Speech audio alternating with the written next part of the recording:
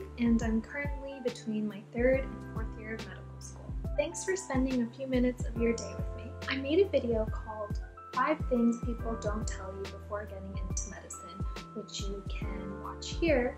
But today I wanted to get into one thing in particular that I mentioned in the video regarding collaboration. In medicine, there are many people you work with, and one of those team members who are crucial to the team are physician assistants. One of the things I wanted to talk about today is, besides having an MD behind your name, what exactly is the difference between a doctor and a physician assistant?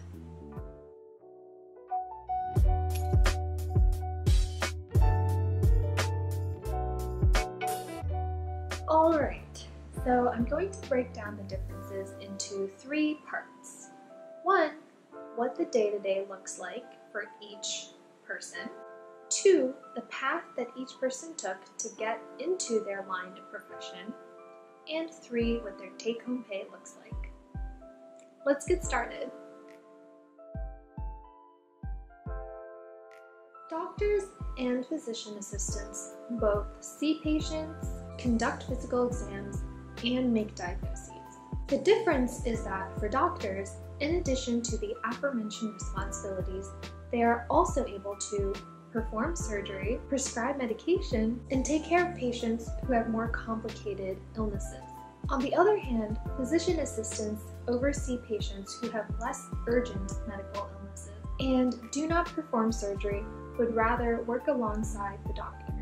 So due to the difference in the depth and scope of practice, physicians' work schedule may include longer hours and more administrative/leadership roles. In addition, malpractice insurance cost is usually higher for doctors. For those of you interested in opening your own practice, it is important to note that doctors have the license to run their own clinic. On the other hand, physician assistants do not. But making up for that is the flexibility inherent in the physician assistant's choices and specialties. What I mean by that is, because physician assistants' practice is less in-depth than that of a doctor's, they are able to switch between specialties. They can even work in 2 different specialties simultaneously without getting further certification. For physicians, once they choose a specialty, it is a very arduous path to switch. The path to becoming a board-certified doctor in the US entails 4 years of university and 4 years of medical school and 3 to 7 years of residency training. During university, you can major in any major you like as long as you complete the pre-med requirements, which usually consist of a host of science classes, a few basic math and statistics classes, and some social sciences courses. The entrance exam for medical school is called the Medical College Admissions Test. Now, during medical school, you will choose your specialty of interest and then go on to complete 3 to 7 years of residency in said specialty. During your years of medical school and residency training, you will also be completing your licensing exam, which is called the United States Medical Licensing Exam. Because physicians can only practice what they are board certified in order for them to practice 2 different specialties, they would need to complete 2 different residency training programs or a combined program. Therefore, it is uncommon for physicians to switch between practicing 2 different specialties.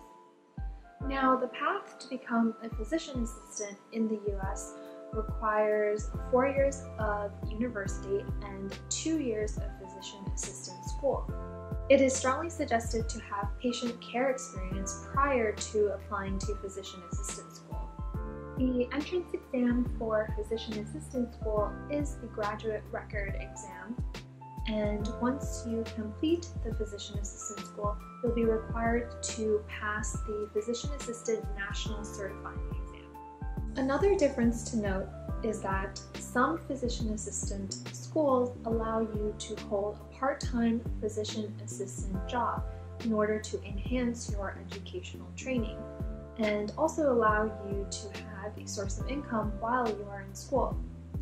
This option is not available to students who are in medical school. Now, as for compensation, the median salary for the physician assistant in 2018 was $108,610. The median salary for a doctor in the same year was $208,000. In summary, both doctors and physician assistants see and take care of patients. The main difference lies in autonomy, scope of practice, and flexibility in schedule. From there, the training requirements and compensation differ accordingly. If you're someone who enjoys greater independence in their work and who likes to specialize in one part of the human body, then maybe the MD route is good for you.